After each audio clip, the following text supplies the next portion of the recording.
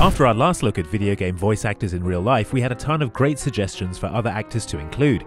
Some of them weren't even Nolan North, so allow us to present 6 more popular video game actors in the flesh.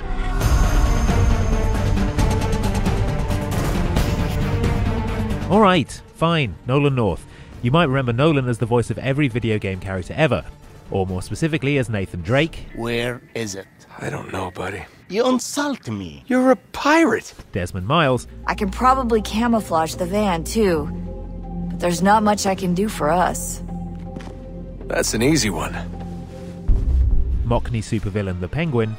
Stay where I can see you, Batman! And the rest. But Nolan is also a mainstay on US TV, cropping up regularly in cop shows with acronyms for titles, like CSI and NCIS. Here he is in American drama Pretty Little Liars, doing conspicuously little adventuring or supervillainry as the father of main character Spencer Hastings. Spencer, I'm asking you to just look at this as a means to an end. Okay? If he wins, I win. Got it?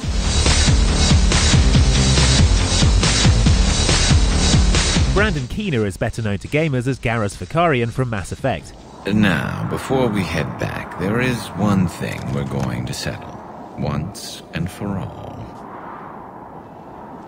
I'm not saying you don't know how to handle a gun, just saying some of us know how to make it dance. You might also recognize him as Detective Harold Caldwell from L.A. Noire. Look, Phelps, in a minute a bagman named Rampley's gonna walk in here. We don't care about Rampley so much as we want his boss. He's the one we're gonna put away for fixing the race. Here he is in HBO miniseries The Pacific, being a World War II jerk. Nice try.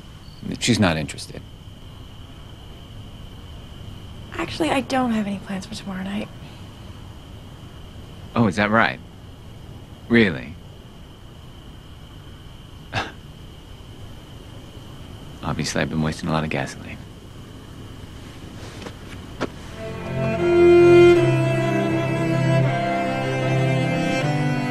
Courtnee Draper plays Elizabeth in Bioshock Infinite, early contender for our favourite character of 2013, even if she did throw a book at us. Come on, let's go. Why? What could be better than this? Part of Elizabeth's appeal comes from a fine performance from Courtnee.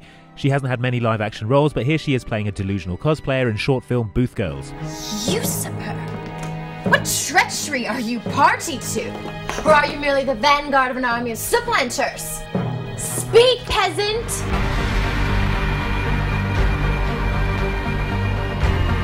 Elias Toufexis can be heard gruffly telling people that he never asked for this as Adam Jensen in Deus Ex Human Revolution. I never asked for this. If you want to make enemies, try and change something. But if you want to see him in the flesh, check him out in this clip from sci-fi series Alphas. Hey, Doc. Long time no see.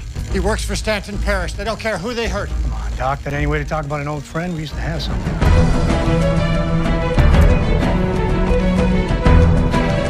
Keith David is known to gamers both as the voice of the Arbiter from the Halo series. Drawn quite a crowd. If they came to hear me beg, they will be disappointed. And as Admiral Anderson from Mass Effect. We need you in the best shape possible. Rested. Focused. If you say so. However, our favourite live-action role of his has to be that of Frank Armitage in They Live. Yes, the guy Roddy Piper has the ridiculously long fight against. Look, you crazy mother. Put these on. Hey! Stay away from me! I'm telling you, you dumb son of a...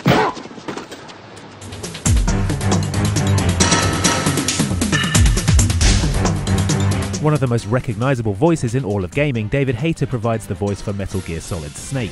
Right in front of Metal Gear, but it's strange. What is? There's nobody here. No guards, nobody patrolling. It's too quiet. As well as being a voice actor, David is also a screenwriter, having worked on X-Men, X2, The Scorpion King and Watchmen. He also starred in Guyver 2, Dark Hero, which, holy shit, looks awesome. Besides, it doesn't matter who wins. I doubt the government is any more responsible than Kronos. No, we can't. All that knowledge. I'll never get a chance to do the research. Neither will I. But if we don't destroy it, too many people will die fighting for it. So, there were 6 more voice actors from games in the flesh. Any more you'd like to see? Let us know in the comments, subscribe for more, and we'll see you next time on Outside Xbox. I wonder how Keith David and Roddy Piper are getting on. Yep, still going.